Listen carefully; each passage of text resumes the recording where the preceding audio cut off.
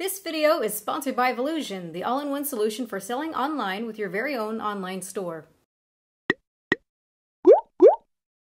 Hey everybody, this is Erica, the technology nerd who likes to film stuff, and it is now time for part 2 of the Galaxy S6 and the S6 Edge review. So let's go ahead and get into it, and if you'd like to see part 1, please see the link in the description so that you can get to that. So let's go ahead and check it out. Again, I want to thank AT&T for loaning me two of these phones here so that I could compare them to my own. This is the T-Mobile variants versus the AT&T variants. This has been for performance purposes, and everything is of my own opinion. I'm not being paid or anything to talk about their phones and compare it to mine. Completely objective. So the first thing that I'd like to start talking about in part 2 of this review is the battery life. We have a slightly, minusculely bigger battery in the Edge. 2,600 milliamp hours versus 2,550. Unfortunately, these batteries are locked in unless you want to pry up these back covers. There's a lot of adhesive that's strong in holding it in place. Then you'd have to take the phone apart a bit to get down to the battery. So it is not end-user serviceable, but it is possible to remove that battery. It's just not something that the faint of heart are going to want to do.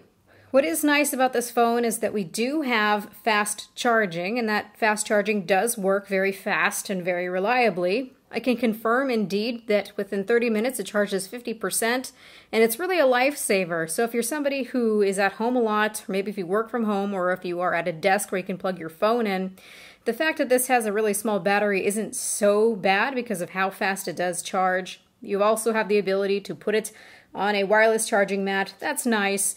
It's true that none of these features make up for a smaller battery, but I think that it makes it a little bit less painful. But the most painful thing, I think, was seeing the Active come out, the S6 Active, having a 3,500 milliamp hour battery inside of it. That's nearly a full 1,000 milliamp hours different. So it's a choice here. Do you want the slim and pretty and all glass-like, or do you want the larger Active that doesn't have the look of this phone? It doesn't have the fingerprint scanner. You've got physical buttons on it. It's a bit more bulky, so that's just going to come down to preference. Now on both of these phones, these are phones from different carriers, and I have been using them on their respective carriers, T-Mobile, AT&T. I'm noticing that it's getting about the same battery life. This was on the 5.0.2 update. So I was getting 4 hours of on-screen time pretty much. Sometimes I would hit 4.5 hours of on-screen time, but really the rule was about 4 hours for me. I keep the brightness at about 50%. There you can see there 3% in 4 hours and 28 minutes. Here we have another time where here's 3 hours and 58 minutes. We've got 4 hours and 8 minutes. So for me, 4 hours has been pretty much a constant. I hear some people getting a little bit better than that, some people getting 5 hours, some people saying that they get 5.5 hours. At that point, I think that you probably have a custom ROM or something on this thing, because it does seem to be quite a bit of a battery hog. The battery can last me through an entire day, so a 14-hour day, that is with that 4-hour screen time on mark. Or I was able to get through over a 20-hour day. This is with about 3 hours of on-screen time. So it lasts, but if you're going to be using it heavily, expect to charge it at least once through the day. In terms of how the battery is lasting now on this newest update, it's a little bit hard to say. Some people are praising it, saying that I'm getting a full hour longer of on-screen time. And others are saying, oh my gosh, now my battery is draining horrifically. And I haven't had this update long enough to really tell, but what I do know is that with these updates that we have so far, we're not at the full peak performance of what I'd like to see with this. I want to see the battery life optimized a little bit better. One thing I did notice after the update is that my Edge is getting hot very, very quickly. Before, I could be using it for a little bit of time, and after a while it would get warm or hot, depending on what I was doing with it, but now it seems to be heating up, and I have to restart it to get it to stop doing this thing that's making it heat up. I don't really know what's going on with it. I think I'm going to have to do a hard reset, a factory reset. I don't feel like troubleshooting. Once you do an update, it's good to do a factory reset anyway, and I admittedly didn't do that, so I will do that and see how this turns out. The one thing I'm really curious about is how this is going to perform once we get the Android M update. I don't know when that's going to be. But the overall thing that I notice is that the battery life is just okay. If you are someone who is going to be using this on the web a lot, if you're going to be taking a lot of pictures, if you're going to be playing games, All those things I notice heavily drain the battery. Of course, graphic-intensive gameplay drains the battery, but the camera does really drain the battery as well, and it gets super hot underneath the camera. That's on both of these devices. So that is the light that I have to shed right now on the battery. It's just okay, nothing impressive. Now before I forget, we also have a power saving mode and an ultra power saving mode. I don't usually rely on the power saving mode. I don't feel that it makes all that much of a difference for me, but you do have the option. So you can see that it says here, save battery by limiting the maximum CPU performance, reducing screen brightness and frame rate, turning off the touch key light, turning off vibration feedback, and reducing the time before the screen is turned off when notifications are received. So it just makes some tweaks for you, and you can choose for it to be on immediately, 5%, 50%, 20%, 50%. This is after hitting these marks as the battery is draining. A mode that I really do like, though, is this ultra power saving mode. Once you turn it on, it's going to turn everything to grayscale and really make the usage very minimalistic. So by default, you have 3 of these apps that are sitting here: phone, messages, internet. Then you can add a couple more. So we have access to calculator, clock, Facebook, memo, Twitter, voice recorder, WhatsApp, and Google+. It's strange to me that there is no Google Hangouts, but there is access to Google+. That's weird. At least we have WhatsApp. So this can last me roughly 1.6 days at 74%. I can still browse the internet, and I can even still watch YouTube videos if I want to.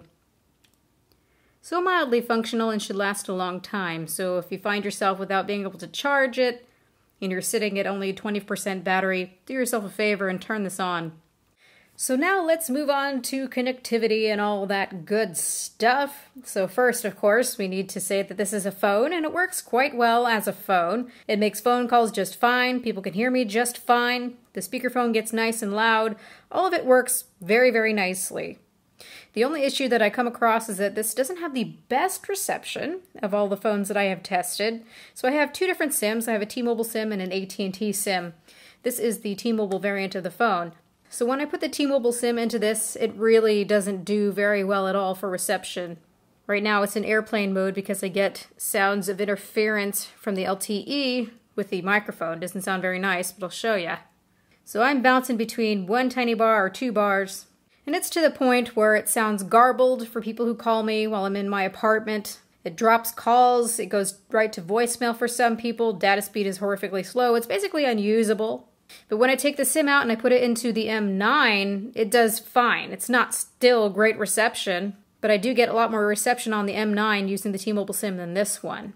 Here I have the AT&T version of the phone, and I've been using it for a while here, and it's not getting great reception either. It's a little bit more usable, I notice, than the T-Mobile SIM, but it's not very good reception. And then, of course, when I put the AT&T SIM into the M9, I get better reception as well, so it's just a constant that I'm seeing. So if you're someone who lives in a very low signal area, I don't think that this phone is going to do you much justice. Try it out. And if there's anyone who has this phone already, please give me your feedback. Let me know if you're also experiencing the same issues. But as for everything else, Wi-Fi, Bluetooth, GPS has been working just fine for me. I'm able to get a fix. It seems pretty accurate. Bluetooth has been just a gem. Works just fine connecting it to my stereo, no problems. Wi-Fi has been good. I haven't really had much issue with Wi-Fi. Once in a while I notice that it will drop the Wi-Fi and then reconnect. It's not been something that's really annoying, but I see other people reporting that as well.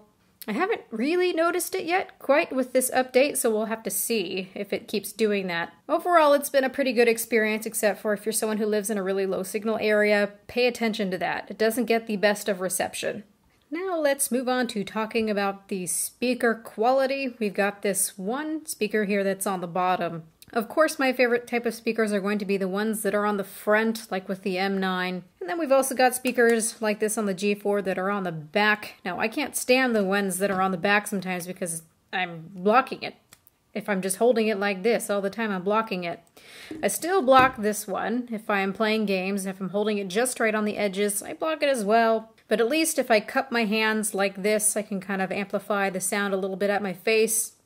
So it's not all bad. The quality is decent. It does get really nice and loud. I noticed that when I put the volume all the way up on some songs, it gets really quite scratchy. There's a lot of distortion, so I keep it one button below the full volume. It works really great for speakerphone. It does just what it needs and really no more. Please don't expect it to be like the likes of speakers that are on the front, like with the M9. Decent enough quality, sounds pretty good. Sounds a little harsh to me sometimes, but good enough. So now I'd like to take a second to thank my sponsors over at Volusion.com so much for making content creation possible. They are an all-in-one e-commerce solution. Volusion provides you with everything that you need in order to build a successful online store. So I've been thinking of selling some of my reviewed phones, and I think that Volusion is a great way to do that. I really don't want to sell things on eBay or Craigslist. I kind of want something that's more personalized. A lot of you guys ask me what in the world I do with all these phones after I'm done reviewing them. A lot of them I hold on to for future reference, but the other ones just kind of sit around. So I think that it might be fun to sell them. If you all want to have a chance to get your hands on them, that could be an idea. That's something that I've been toying with. In addition to offering intuitive and easy to use tools to help you build an online store, they also offer solutions to manage and grow a successful online business. These include marketing, web design, SEO, and many other things. They also have the option for you to consult their professional services if you really need help perfecting your online business or really just want them to look to see what you need to improve on. They have an Android and an iOS application so that you can manage your website anytime, anywhere. And it's also really cool that they've just made Volusion compatible with Android Wear, so you can check things on the go. They have free personalized live support 24/7 with a live person, and it's also really nice that your site will look great on your website as well as on mobile devices like tablets and smartphones. So learn more and try it free at Volusion.com. You can have a 14-day free trial if you follow the link down in the description. There is no credit card required or anything like that. So if you're somebody who's been wanting to start selling your merchandise or whatever it is, I think that Volusion offers a really great solution to do this. A lot of people don't know where to start. There's too many things and everything is just all in one here. So really check them out and let me know what you guys think. Now let's get on to talking about the camera. We've got a 16 megapixel sensor here. On the front there's a 5 megapixel sensor, 1.9 aperture lens. We've got optical image stabilization. Unfortunately, the glass that's on here, this cover glass, is not made out of sapphire. It just seems to be Gorilla Glass, and it can crack quite easily if it hits just right down on that camera. So try to protect and guard your camera because you do see that it protrudes quite a bit there. We were met with a lot of controversy and some disappointment when people found out that the camera sensors are not all the same. Some of them have the Sony IMX240 sensor and some of them have Samsung's ISOCELL sensor. Now all of the images that I've taken were on this one here. This is my Edge unit from T-Mobile, and this has the Sony sensor. There is a way to check for that. Unfortunately, once you get the update, you're not going to be able to check anymore. So if you have not been updated yet to 5.1.1, you're still on 5.0.2, take this number combination that you see here, *349711539#. Keep in mind, I've heard this doesn't work on the Verizon version. But let's copy this, and we're going to go to the dialer, and we're going to paste this here. Now you go down to ISP version check, and I can see right here that this is the ISOCELL sensor. Otherwise it would say the Sony sensor on here, so this is the ISOCELL version. You can tell the difference between the two sensors. There are some minute differences. In general, out in daily life, you're probably not really going to notice a difference. Sometimes I see a difference in the sky colors. The Sony sensor looks more bluish. But the difference that I really see is in night shots. That's where it became immediately obvious that this has the Sony sensor, where this is the ISOCELL one. I do see that pictures from the ISOCELL sensor do have a little bit more light, or they seem to have a tiny bit more detail, especially in shadow regions, in darker images, and low light settings.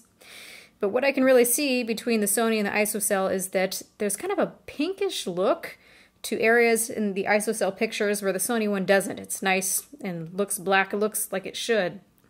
So even if you did get the update and you can't check with that code I showed you, you can go outdoors and you can check to see at nighttime if you got kind of that pinkish cast on your image. You'll know that that is the ISOCELL sensor, not the Sony one. So the images that I'm going to be showing you are from the Sony sensor. I don't think that this is such a huge deal that there are differences between these. They perform both about the same. So let me know what your opinion on that is.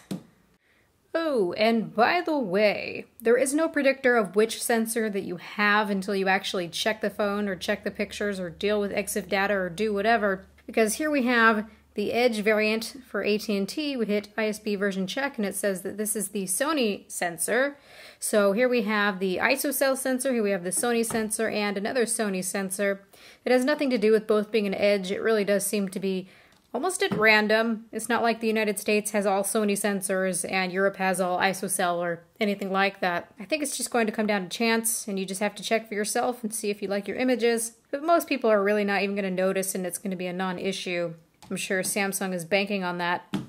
So before we move on to talking about image quality, let's talk about the camera application that they have here. If you double tap on the home button here, it's going to open up the camera in less than a second, which is a really great feature of this camera. So we have received the 5.1.1 update, and a lot of us were expecting to see the Camera 2 API features, such as shutter speed, lower ISO. We also wanted to see the ability to save in RAW. Unfortunately, underneath their application, you don't have the ability to do this, but we do have the ability to use those features. We just need to have an application that supports the Camera 2 API features, so we can use the third-party app. This is Camera FV5. Now, I really sincerely hope that all of these features are put inside of Samsung's app eventually. I really hope that Samsung gets that done because I don't like using third-party apps. But you can see here that we've got the ability to choose our shutter speed. So we have half a second, and then you see 1/8,000th of a second. Here we have the ability to choose lower ISO. I believe in the Galaxy S6's app, it's only between ISO 100 and ISO 800. So here you have ISO 50 and ISO 1600 that you can choose manually yourself now. Then, of course, we have the ability to enable DNG RAW capture. So those features are there, although they're really not as impressive to me as what we have on the LG G4 because we get even more settings, especially in regards to shutter speed. I really love the low light pictures that I can take with the G4. Underneath the shutter speed, you can see I can go all the way up to keeping the shutter open for 30 seconds. That's great. I've been taking a lot of low light images on 2, 4, and 8 seconds and have been getting really great results. So unfortunately, the Galaxy S6 doesn't have that ability, but you do have some ability to mess around with that shutter speed. That gives you some artistic integrity. The thing that we did get for an update on this phone is if you place something there, let's go ahead and tap on it. You can barely see it, but you've got this ability to focus on what you want, and then you can adjust this little slider here to adjust the exposure on the thing that you had focused on. So that's nice, I guess. I really want to see more features. So now let's take a look at the camera interface. I think that this is the best camera interface that Samsung has done so far. It feels very simplified and very easy to understand. Before they had just things kind of everywhere and wasn't very intuitive. So let's just start with this left-hand side here. So you see that you can get rid of all of these settings here, although it still warns you that HDR is on. So we have the ability for effects. We have the ability to turn HDR auto on and off. There's the timer, flash, and then there is settings as well for the camera. So we've got picture size, which is 16 megapixels. The aspect of the sensor is 16:9. Then if you want a 4:3 crop, it's going to put it down to 12 megapixels. But here are the rest of these sizes respectively. So here we have our video sizes. We have UHD, QHD, Full HD, 60 frames per second. This is really excellent and looks really nice. The G4 doesn't have the option for 60 frames per second at all. So I give the edge definitely to the S6 here. So we also have a 1080p 30 frames per second option. We've got a 720p and VGA. Now keep in mind, these things are going to be disabled during any of these modes. The following will be unavailable while recording in UHD, QHD, FHD 60 frames per second. So with all these modes, you don't get HDR, you don't get any of the video effects, you don't get stabilization, you don't get taking pictures while recording video, and you don't get tracking autofocus. Wow, okay. So the best thing to get all of these effects is going to be purely with video that's at 1080p, 30 frames per second. So you see that there's tracking autofocus that we can use at 1080p, 30 frames per second. We've also got video stabilization. You can see that when the tracking autofocus is on, that we can't use video stabilization. So tracking autofocus is kind of cool. You can see as I move this around that it's trying to make sure that it stays. Oh, and sometimes it gets lost and it really doesn't know where it goes. But that's still a nice effort. So with video stabilization, there's two different things. You've got the optical image stabilization, and then you've also got their digital image stabilization that works on top of it. It's going to crop the frame. I think that together it looks pretty wobbly in itself. I end up just keeping the video stabilization off. And you've got the rest of the things here, grid lines, location tags, la la la, la la la. Your standard fare. And of course we've got mode. I really love what they've done here. Everything's very concise, easy to see, not a bunch of colors that interfere and kind of distract me. So you've got the auto mode, pro mode, selective focus that we've been seeing on the Galaxy S5, panorama, slow motion, fast motion, virtual shot, and download. You can download more things into this application. So let's go ahead and look at the pro mode and what we have here. Now, as I was trying to explain with LG G4, there's a lot more pro features that you can use. I hope that they update this camera application. So in addition to the things that we have here on the left, we have the ability to do manual focus, so you can go to macro or infinity. You have the ability to adjust the white balance. You can mess around with the ISO. You can see it only goes between 100 and 800 manually. Then you've got your exposure compensation. So there isn't anything else in here. It's just a very, very standard type of pro mode. Nothing real impressive. Now, of course, before I forget, we've got a couple things up here. Standard, you can choose these different modes here. These are just kind of pre-selected filters. You can save your own custom settings as well. So you've got option for 3 settings. You can just save those presets and use them at will. And of course, we've got our front-facing camera. This is a 5 megapixel front-facing camera. Hello! There's a gaggle of settings under here, which is really cool. So we've got effects, we've got HDR, which we can keep on auto. So we have auto HDR with the front-facing camera. We've also got this live beauty slider thing. Then underneath settings, you can see that we've got 5 megapixels, it's a 4:3 crop. Then for video size, we have the option for QHD, 1080p, Full HD. Then you've got HD, VGA, and then it tells you the things that won't be available if you choose to use the QHD resolution. So we've got gesture control where you can hold your hand up, so if it sees your hand it will take a selfie for you. What's also nice is that we have digital image stabilization here for video on the front, so it's not all shaky. I've tried it without the video stabilization and it is quite shaky, so I would recommend using it. Grid lines, location tags, review pictures, and all that good stuff. So a very, very powerful little camera that we have here. One of the best interfaces that I've seen, and I really like it. Now, in terms of image quality, I think that this is a really great little point and shoot. I think that the colors come out really nice, although I noticed that they're a little bit oversaturated. There is a warmer white balance, which I tend to like. And I really do like the dynamic range that we have, and the HDR feature does put that a step above as well. So let's go ahead and look at some pictures that I've taken and some video as well, and you can let me know what you think. So let's go and check those out.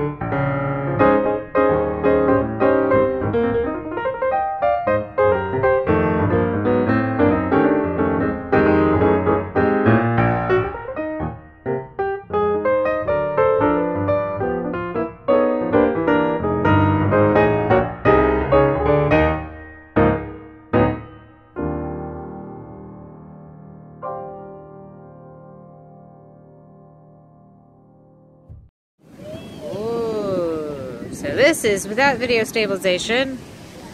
That's a autofocus. You can see just how beautiful the push is. This is one of my favorite places to come. So we're going to walk up this log. Probably very scary.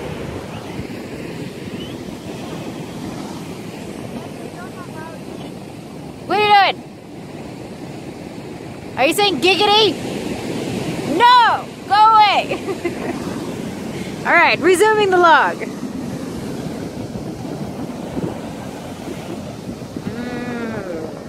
Very far down.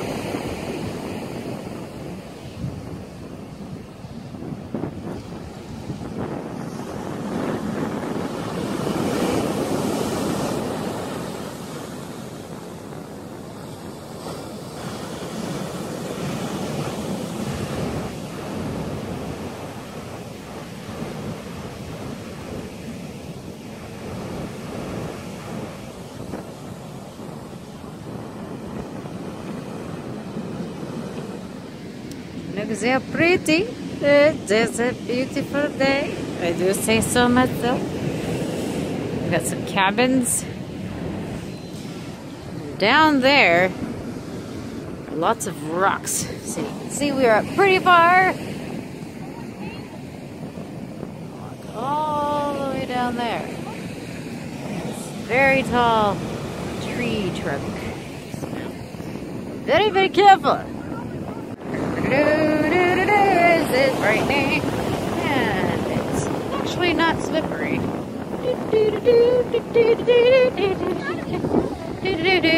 There's the best view from up there. Somewhere to sit? Oh, we could sit here, but we don't have anything to sit on.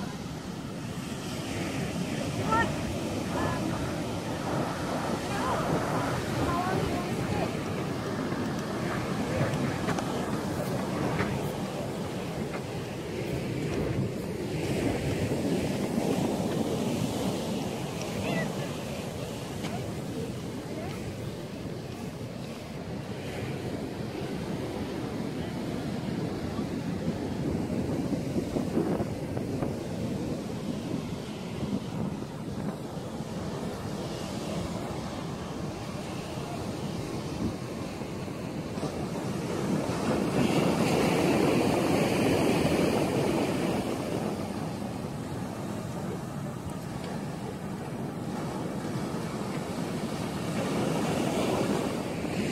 You just need a new one.